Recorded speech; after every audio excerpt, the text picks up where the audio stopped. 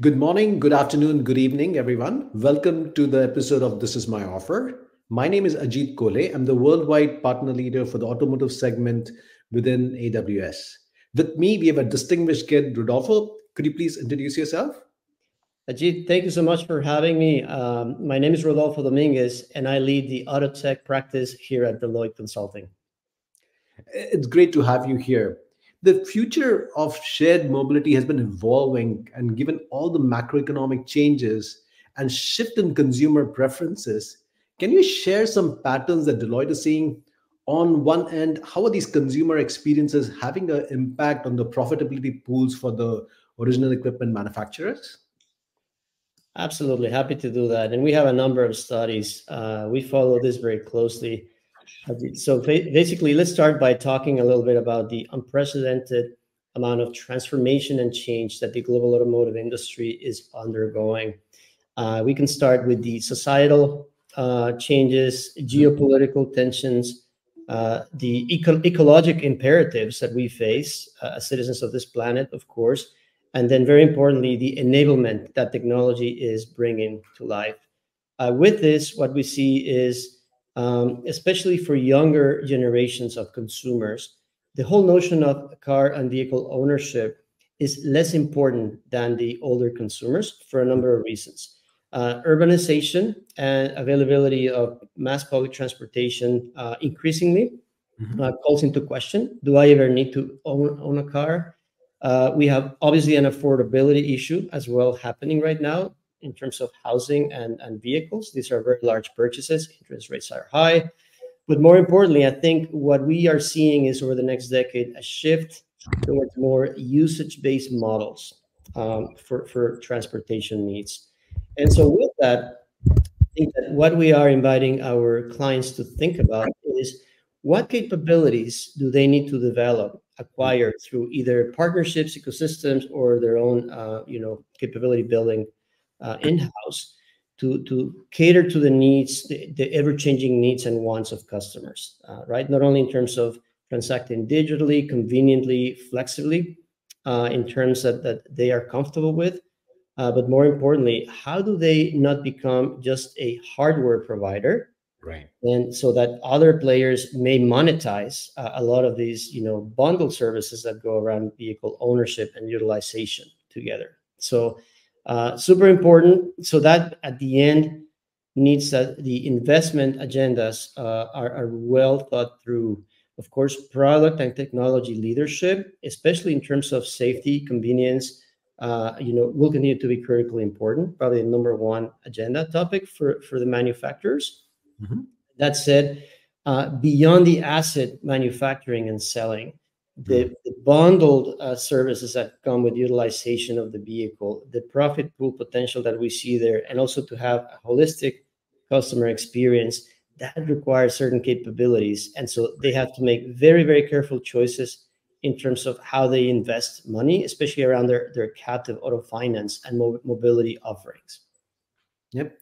No, that's great to hear. And as these consumer preferences are changing, I'll tell you, I've got two kids going to college, and I can totally envision them not having a car. So, completely resonates in the market from a personal experience perspective. But can we dive a little bit deeper on these changing consumer preferences, and how did you align your solution and offering align to that? Yeah, no, absolutely, and I can relate to that. Having also some driving age kids myself, half of which care to own a vehicle, half of which don't. Yeah. Um, I mean, I can tell you that one of the important drivers is the overall experience, right? We have become used to the convenience and basically the personalization of having our own smartphones and transact in many areas that are key to daily life in that way. And while of course a vehicle still requires some degree of physical interaction, our consumer studies clearly indicate that customers still want to go and test drive the vehicle before they make the decision. But all the before and after part of the customer journey, largely folks are preferring to transact digitally, uh, Mhm. you know, on their own time, their own terms, and with flexibility. The other important thing is building on what we said earlier regarding the decreasing interest in ownership as a whole, and this long-term financial commitments and getting into debt, right? It's a pretty gnarly concept, and coupled with perhaps some of the experiences that still need to evolve.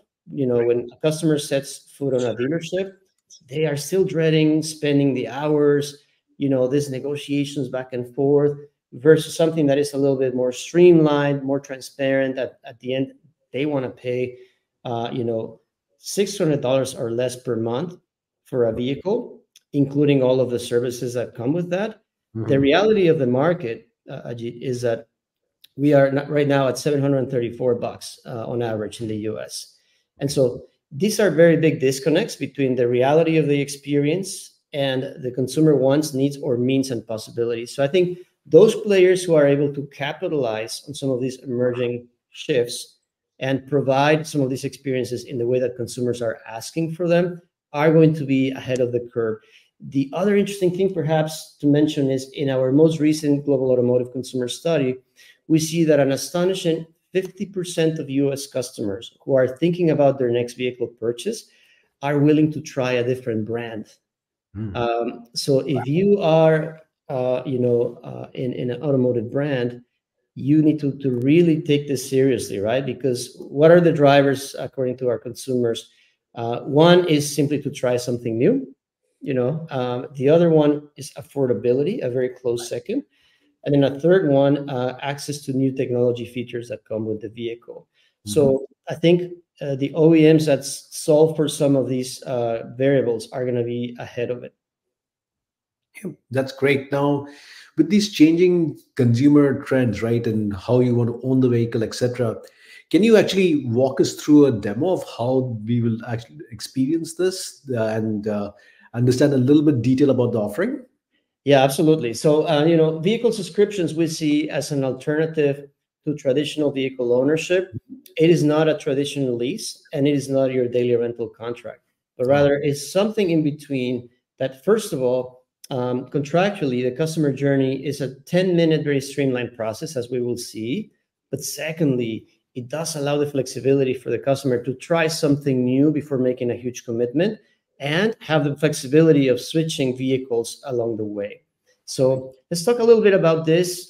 This is just a demo of a platform that we are bringing to our clients to help them stand up some of these capabilities in a fraction of the time, the cost, and the risk.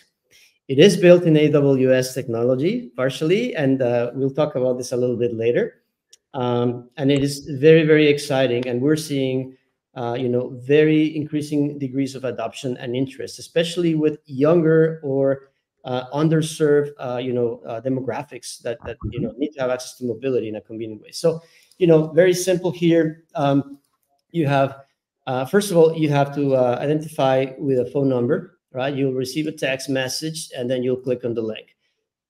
Then what you are able to see, you can browse some of the vehicles and the Nice. pricing that the fleet owner, could be an OEM, could be a captive, or could be an independent fleet owner, has in their portfolio. So let's think about this EV. It's interesting. I want to try it out. I want to see if it's for me or not. So I'm going to be able to browse the full specs, right? What are the available colors?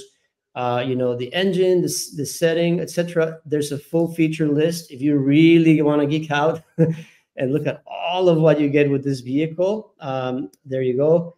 And then, of course, that allows you to make an informed decision. So let's say you think this is for you, then you need Mhm. to think about, how long do I want to keep this vehicle, right? Am I only keeping it for a few months? Am I going to keep it for a little bit more than a year? Because then you can adjust your monthly payment Got it. based on your needs and budget, right? But the other thing that's interesting is what's included. When you look at the maintenance, the roadside assistance, the insurance, charging could eventually be included. You can bundle all these services so that, again, from a consumer perspective, everything is included. You know what your payment's going to be, and then there is no stress. It's all transparent. So let's say that you're ready to move forward. So we're going to go ahead and go with this 850 a month option, right? And then I am going to complete my reservation.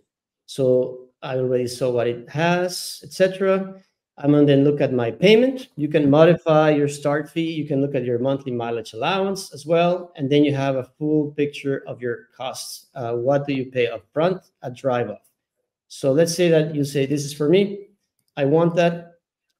Then you're going to look at your zip code to see the tax, etc. So now you're going to create your profile. You're going to scan a driver's license. Instead of entering all this painful data, this is just a scan front and back. Your license is processed, validated in the background. You can review your information. If this is you, then you're going to take a selfie to authenticate yourself. Just to make sure that it's really a human, not a bot, all the good things. So facial recognition, success. So now we have a profile created for Heather in this case.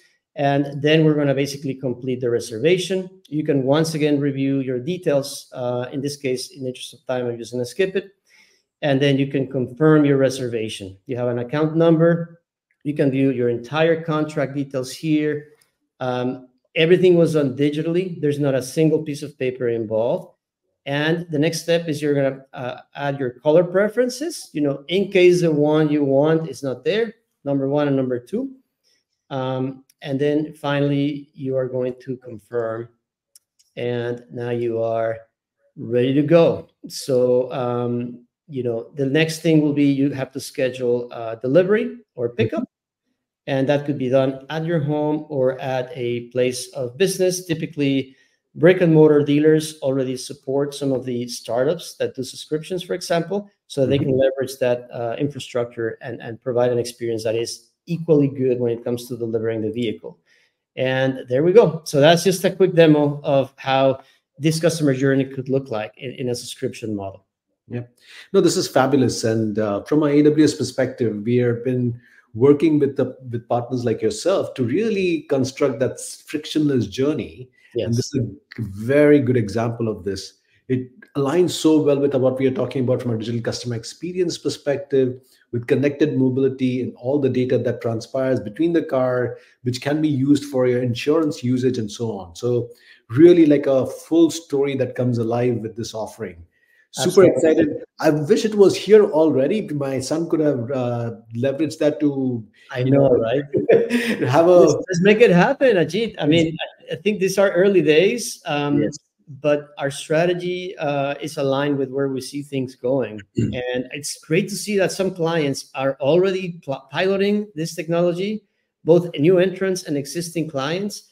So we're super excited, Ajit, to work together with you and your team as well as we take this to market, and we see more clients embracing these models and driving it forward.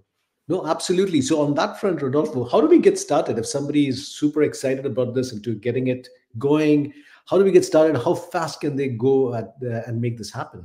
Great question. We are ready to go. We actually have a set of assets, accelerators to get started. So we're going to link up a QR code here, at the end of this video. And then please do reach out to us. We'd be more than happy to have conversations, help you shape your strategy, how to integrate it into your existing offerings if you have them, or build something that is standalone just to try it out. We have a lot of technology assets and great people to help you do that at a fraction of the time, the cost, and the risk. So please reach out and look forward to hearing from you. Absolutely. Again, Rodolfo, thank you so much for coming on this episode of This Is My Offer, and looking forward to working on really exciting solutions with Deloitte. Likewise, Ajit. Thank you so much for having me.